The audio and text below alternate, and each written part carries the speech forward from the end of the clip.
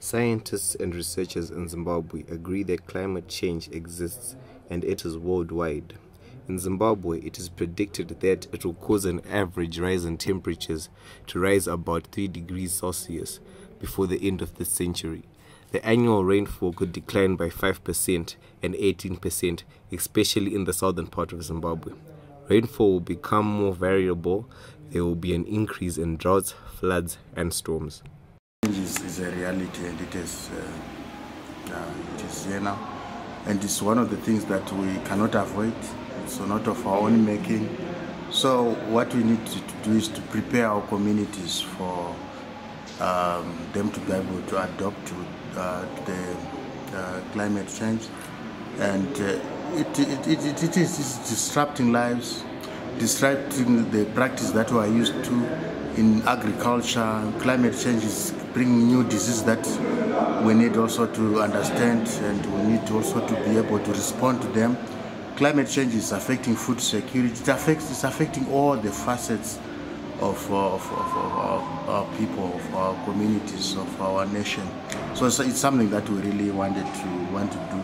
It's a new phenomenon. That we need new knowledge to deal with.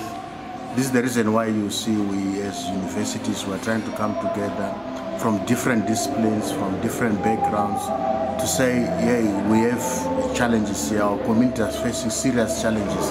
What is it that we need to do? What new research do you want to come up with? What new insights do you want to bring out through research? And so that we become relevant and we become solutions to the people challenges. That's why I think it's very important now for the scientific community to be very proactive, if possible, to find ways of reducing the effects of climate change, to also come up with new ways of adapting to climate change, and more importantly, new ways of even mitigating against the climate change. So it's very, very important for us, even as academics, for us to be able to communicate this through our lectures, through our teaching, that climate change is a reality, and we need to also try to start building a caliber of students, practitioners that we send out there with the full knowledge that climate change is affecting every facet of life, and people need to be very to be prepared for it. My name is Lenar Paranganda. I'm a PhD student from CORAH University and also a lecturer at Lake State University School of Social Work. I am studying on how female-headed households are building resilience to the effects of climate change on household food security. So during my preliminary findings, I have managed to find out that female-headed households' food security has been heavily affected by climate change and variability, long dry spells, droughts, reduced rainfall is negatively affecting the female-headed household's ability to secure household food in a number of ways. One, in terms of crop production, where yield becomes reduced, inherently resulting in reduced household food, and also animal production due to continued loss of livestock due to hunger and lack of water, and also failure of livestock to reproduce at its capacity, which then results in the inability of female-headed households to use livestock as an alternative strategy of securing household income, to purchase food, or even to consume as frequently as they did. Women also noted that wells now dry up quickly, which is also affecting consumption of green vegetables. Well, the changing climate, especially the increase in temperatures and also the decrease in rainfall, is actually resulting in the proliferation of vector-borne diseases. Not only vector-borne diseases, but all other diseases. But of course, I carried out a study which showed that vector-borne diseases, especially in drier regions, are actually increasing in terms of the number of cases that are reported at health facilities. Something has to be done in order to reduce the impact of these vector-borne diseases, because the challenge that we have now is that the communities actually lack information about these vector-borne diseases and their link with climate change. So there is need for a program that actually addresses climate change issues and also build resilience of communities with regards to their vulnerability to vector-borne diseases. The Paris Agreement is a mechanism within it, which we call the financial mechanism, which mandates developed countries to provide developing countries with resources to fight climate change.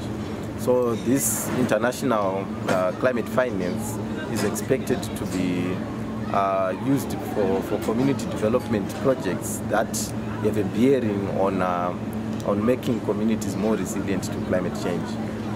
We have some examples of where this is happening throughout the country. I think in every district, in some communities, we now see a lot of these solar-powered irrigation schemes that are donor-driven and that are helping communities to actually come out of poverty and also making them more resilient to climate change. And these resources are also expected to be used for encouraging the use of renewable energies that will actually ensure that the country migrates from using a lot of coal, a lot of wood for cooking or for curing tobacco, and come up with technologies that are much better and much cleaner to the environment, and that assist in terms of reducing the amount of greenhouse gases that go into the atmosphere and thereby reduce the impacts of climate change.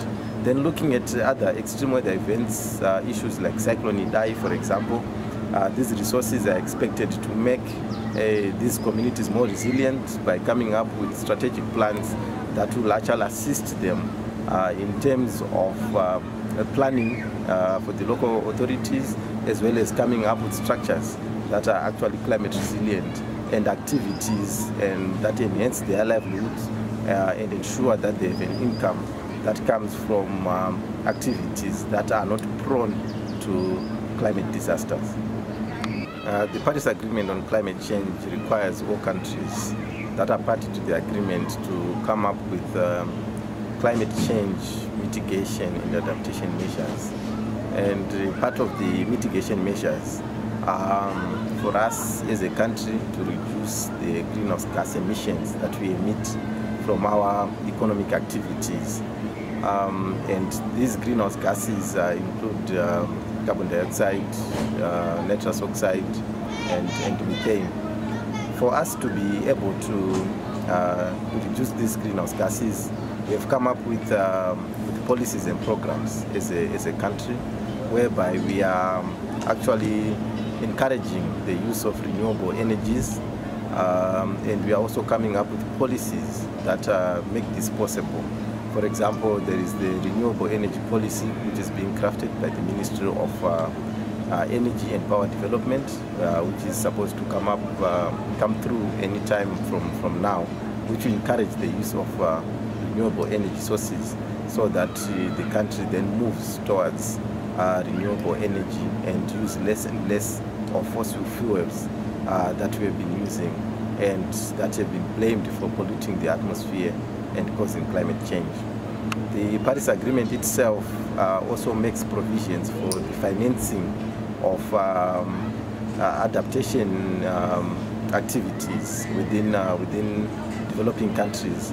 And these adaptation activities, they include coming up with the irrigation schemes, for example, in areas that are getting drier, but still we have some water underground, or they have some dams and some rivers that flow throughout the year, so that communities do not depend on rain-fed agriculture, and they can be able to feed themselves throughout the year, whether there's a drought or there's no drought.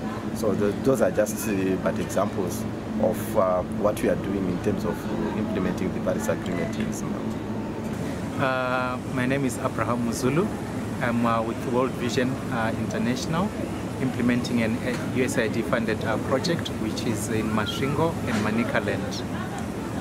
We are working with communities to help them increase their absorptive, adaptive, and transformative capacity in terms of addressing issues to do with climate change.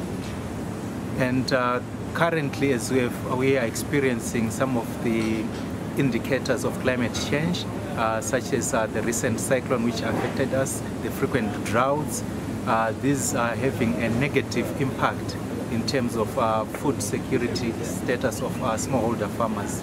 So we encourage them to diversify their livelihood options, to be involved in internal savings and lending, and also other livelihood options both on farm and off farm, so that they become more resilient to these climatic shocks. Thank you.